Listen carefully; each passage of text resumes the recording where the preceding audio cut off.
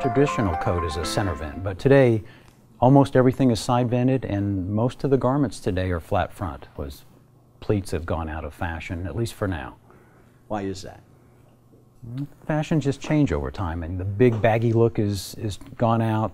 The man today likes a little more fitted garment. He likes a smaller silhouette, a little shorter silhouette in his coat. So you look a little more fitted in your garment, and perhaps a little better instead of the big baggy, because if you're big and it's baggy, you even look bigger. Well, in the Midwest and in most of the country right now, single-breasted is all the business. There are exceptions. There are a few gentlemen that still do custom clothing and double-breasted, but what you're going to see in the marketplace is primarily single-breasted clothing.